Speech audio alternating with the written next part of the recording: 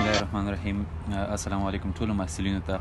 لکه څنګه چې تاسو پوهیږئ د قرنطین او د رخصتیانو د وجې نه اکثره محصلین نه درسونه پاته شوي دي او د استادانو د کمبود د وجې یا د استادانو د نشتون د وجې هغه نشي کولی خپل درسونه په ښه توګه سره په مخ بوځي.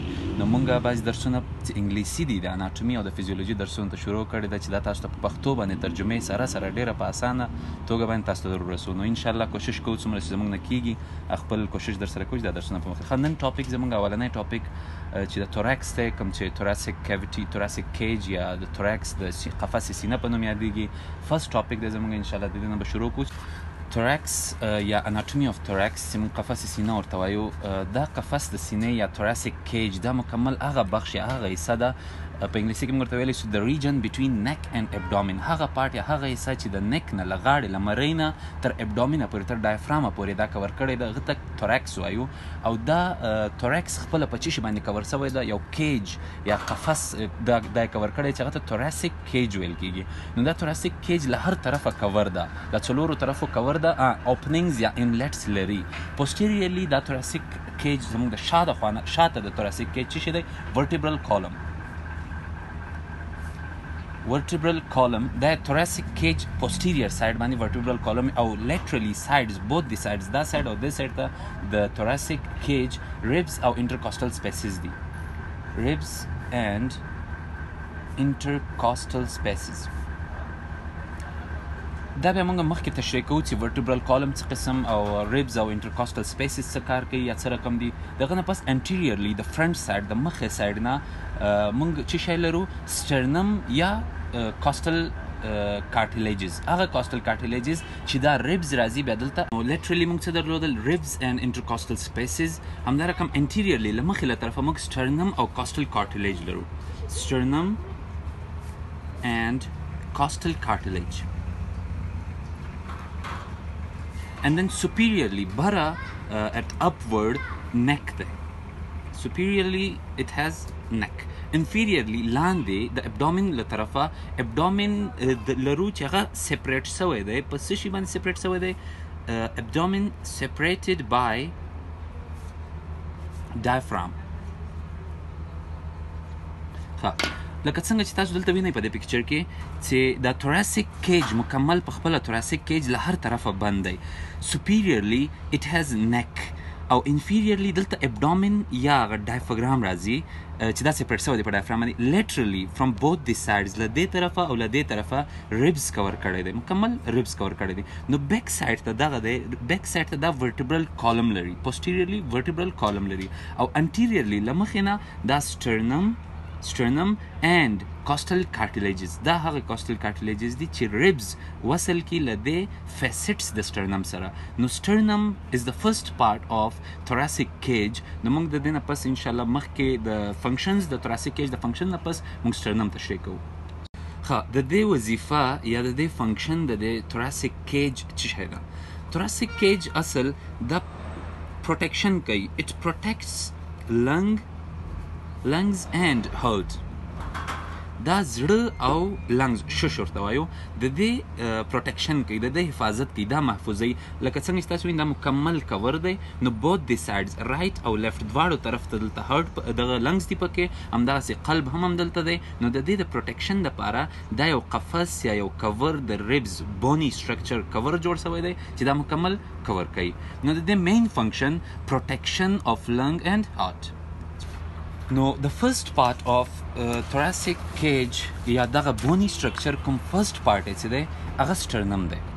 sternum هغه بون دی کوم چې په مید لاین کې یو فلیټ بون چې په مید لاین کې راځي، د باډي په مید لاین کې راغلی دی، یو فلیټ بون د چیسټ وال په دغه مابین حصه کې راغلی دی، دته موږ sternum وایو. او دا sternum خپله بیا په درې حصو سره تقسیم شوی دی: manubrium, body and xiphoid process. manubrium باډي او زایفاید پروسس دا درې بخشونه دي چې د خپله sternum تقسیم شوی دی په باندې.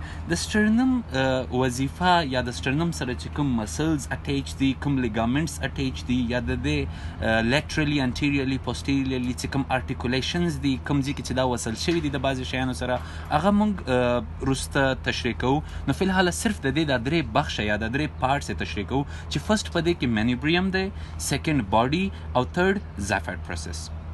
چې اول پارت چې موږ راخلو هغه د مینوبریم د فرست پارت اف sternum چې دا په خپل ارټیکولیشن لري وصل شوی ده له باډي سره دا مینوبریم او دا باډي دا وصل شوی دی په 163 انګل 163 انګل کې چې هغه یو انګل جوړي په نوم د سټرنل انګل دلته جوړ کړی په دغه ځای کې دا مینوبریم او د باډي د وصلېدو فرست پارت دی دنه پس دا سرفیسز د مینوبریم چې مینوبریم څو سرفیس لري مینوبریم په خپل دوه سرفیس لري انټیریور and posterior surfaces. Anterior surface دا کوم سرفیس چې تاسو وینئ دا انټیریور سرفیس دی همدغه رقم posterior د شاته چې کوم سرفیس دی هغه posterior surface راځي like this is the front دا anterior surface او شاته posterior surface همدا رقم نو د دې سره بعضې لیګامنټس او بعضې مسلز دي چې دا وصل کیږي نو هغه وروسته بیا موږ په مسلز کې انشاءالله تشریح کوو نو سرفیس د ده نه پس بیا borders how many borders do we have the borders of manubrium it consists of two left and right and two up and down it means that څلور border موږ لرو چې right left superior inferior نو borders د right left بیا superior and inferior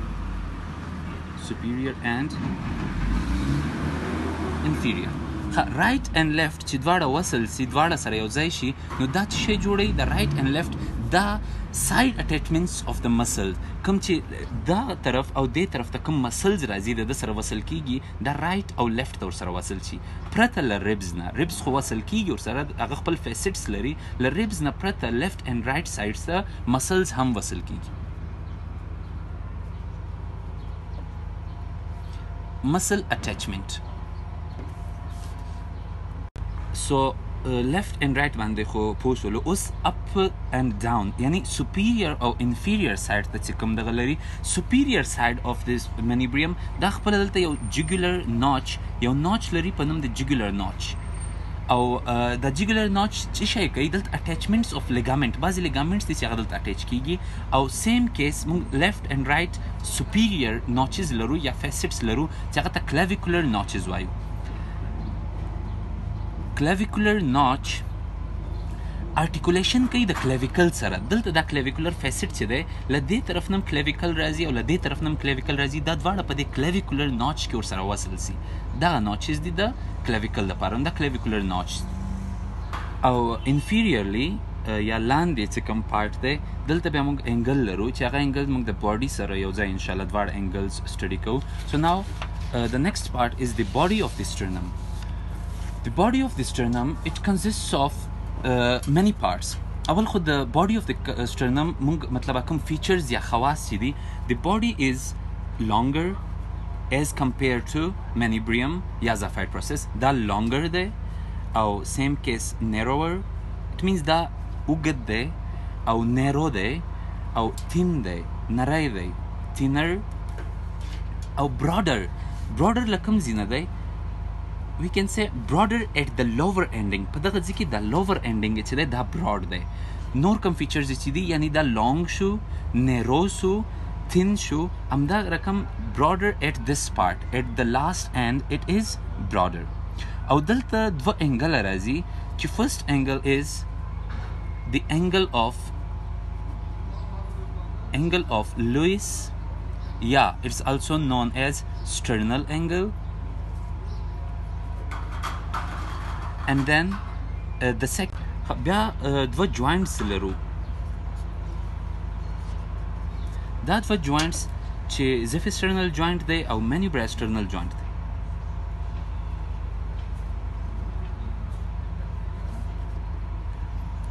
manubrasternal joint چې دی manubrium او باډي وصل کوي په دا کوم sternal angle چې یا angle of Lewis کې په دې ځای کې یو joint دی په نوم دی manubrasternal joint چې دا manubrium او باډي وصل کوي second joint is xiphoesternal joint چې دا xiphoid process او باډي وصل کوي نو دا دوه joint هم په sternum کې مکمل راځي now come to back the first point that the costal facets کوم چې د costal د ribs لپاره کوم facets دي په دا مکمل sternum کې په دې کې first costal facet یا initial costal facet چې دی دا په manubrium کې دی نو first costal facet په manubrium کې راشي وصل شي ورسره کوم لیګامنټ د فرست ریب چې دی هغه دلته وصل سي. بیا سیکنډ کاسټل فیسټ چې دی دا هاف اپر پارت نیم یې په منیبریم کې دی او نیم یې په باډي کې دی چې دا دواړه مکمل یو ځای دلته سیکنډ کاسټل کارټیلیج یا سیکنډ کاسټل فیسټ دته ویل کېږي. همدغسې بیا د سیکنډ نه پس تر 7th کاسټل فیسټ پورې یا 7th کاسټل کارټیلیج پورې چې مطلب کوم کارټیلیج راځي دلته وصل کېږي یا کوم ریب راځي دلته وصل کېږي دا ټول په باډي کې دي. دا مکمل په باډي کې دي. هر فیسټ ځان ته یو ارټیکولیشن جوینټ یا ارټیکولیشن پارت لري د وصلېدو یو ځای لري چې دا ریب مکمل راځي په دې کې وصلېږي. لکه څنګه ستاسو لیفټ سایډ ته وینئ دا هر یو ځان ته جدا یو ریب. نو فرست راغی په منیبریم کې، سیکنډ نیمه په باډي کې، نیمه په منیبریم کې، third, fourth, fifth and sixth and seventh دا ټول په باډي کې راځي. د لاست پارت چې دی هغه زفاید پروسس دی. زفاید پروسس یو ان اټیچډ پارت ای کله چې ماشوم پیدا کیږي دا نوی وصل، نو کله چې سن زیاتیږي تر 40 کلنۍ پورې، 40 کلنۍ ته چې یو نقص رسیږي یا 15 نه چې پورته سي بیا دا زفاید پروسس د سټرنم سره وصل سي، یعنی یو پارت د سټرنم وګرځي، یو پارت د بونی سټرکچر ټایپ یو سخت رف ټایپ وګرځي. ټرنل انګل یا انګل اف لویس چې کوم انګل په دې کې راځي د 5 سم د کوم فیچرز یا characteristics دي د 5 centimeter below the jugular notch یا below the suprasternal notch راځي. below the suprasternal notch. او second point that the second costal cartilage دلته وصل سی ورسره په دې ځای کې د سیکنډ کاسټل کارټیلیج په همدغه انګل اف لویس یا سټرنل انګل کې راځي. تھرډ امپورټنټ پوینټ چې دی دا تر ټولو امپورټنټ اناټومیکل پوزیشن دی د لینډ مارکس دپاره. امپورټنټ لینډ مارک فور اناټومیکل پوزیشنز. موږ د سرجري دپاره یا د هر قسم عملیاتونه چې کیږي نو د دې لپاره چې کوم پوزیشن یوز کوو یا کوم پوزیشن موږ کوشش کوو چې هغه ځای پیدا کو، نو په هغه کې د انګل اف لویس یا سټرنل انګل ډیر خاص لینډ مارک دی چې دا تقریبا د دې مین پوینټ بل دا دی د دې فیچر چې دا کوم ځای نه معلومیږي دا انټیریرلی یعنی له مخې له طرفه انټیریرلی T4 او T5 ورټیبرا ته مخامخ دی. T4 او T5 ورټیبرا په ورټیبرل کالم کې یعنی انټیریرلی بالکل سټرنل انګل راځي. او د بل مین پوینټ څه شي دی چې دا سپیریور میډیاستینم له انفیریور میډیاستینم نه جدا کوي. دلته کوم میډیاستینم چې کوم خپل مکمل لیول دی همدغه انګل اف لویس سپیریور میډیاستینم د انفیریور میډیاستینم نه جدا کوي. یو خبره بل په دې کې دا مهمه ده چې اسندینګ ایورټا کوم ایورټا چې راپورته کیږي له قلب نه اسندینګ ایورټا دلته ختم شي. اسندینګ ایورټا چې دلته ختمه سوله نو آرک اف ایورټا په همدې ځای کې شروع کیږي هم او په همدې ځای کې ختمیږي هم. مثلا د ایورټا د ایورټا راپورته شوله اسندینګ یې ختمه شوله نو آرک اف ایورټا سټارټیږي هم په همدې ځای کې، آرک اف ایورټا ختمیږي هم په همدې ځای کې. نو دا مکمل همدغه سټرنل انګل مربوط راځي. دې نه پس ډیسندینګ ایورټا له همدې ځای نه شروع کیږي. ډیسندینګ ایورټا هم له همدې ځای څخه سټارټ سي. نو دته تر ټولو مهمه او تر ټولو امپورټنټ فیچرز د همدغه څلور پنځه امپورټنټ فیچرز دي. یو بل فیچر د امپورټنټ فیچر دا دی چې پلمنري ټرنک دا د سټرنل انګل یو بل فیچر دی چې پلمنري ټرنک چې راپورته کیږي نو په د سټرنل انګل کې دا ډیوایډ سی په دوه پارټس باندې رائټ او لیفټ پلمنري ټرنک په همدغه سټرنل انګل کې ډیوایډ سی.